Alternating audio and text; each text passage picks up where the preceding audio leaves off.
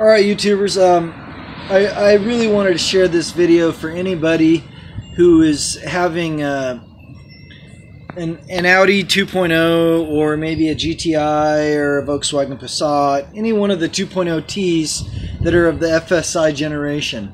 Now, the issue is this startup rattle, and there's even an Audi bulletin that says that this is acceptable after a certain amount of life in the car. And I found this interesting because people were like, well, it didn't do it when it was brand new, why would it do it now? Now, on mine, it was a pretty deep rattle. Like, when I first bought the car, I thought maybe it was a motor mount, I'll fix it, no problem, this is easy money, blah, blah, blah. Well, it didn't turn out to be that, and the more I researched, they would say that the VVT would rattle or oil would back down on the cam chain tensioner, and if the spring got weak, it wouldn't pre-tension the chain. And I'd noticed that when you do an oil change, when the oil filter was empty, it would, or you let the car sit a long time, it rattled really, really bad.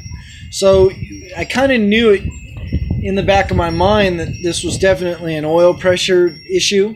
Now, I had a couple of leaks. I had found that oil was leaking into my turbo tubes real bad, so I replaced the turbo, and I had another oil leak, and I was like, God dang it, this really sucks. Well, I'm actually glad I had this oil leak because I replaced the oil filter housing, which was leaking up against the block.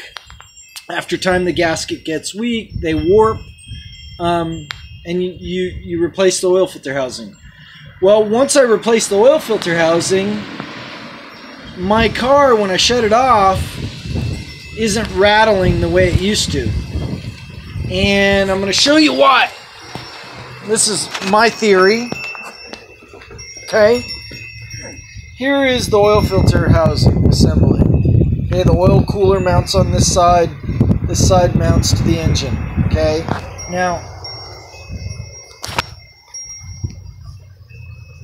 there's these ports, okay, and these check valves. This spring is really firm on this one. Not so firm here on this one. Really weak. And on this one, really weak, okay? Replacing this took away that horrible rattle on startup. Well, what I think is happening is when you shut the car off, those springs have gotten so weak over time with hot oil and tons of miles or whatever. I mean, this thing says it has 130 on it. If you're having this issue, you've replaced your cam tensioner, cam chain, VVT, and you still have this like priming problem, it is probably a good possibility those springs have gotten weak in your oil filter housing. I hope this helps anybody who might be having this issue and just can't figure it out. And I want to thank you guys. I'm really surprised there wasn't more on the internet about this.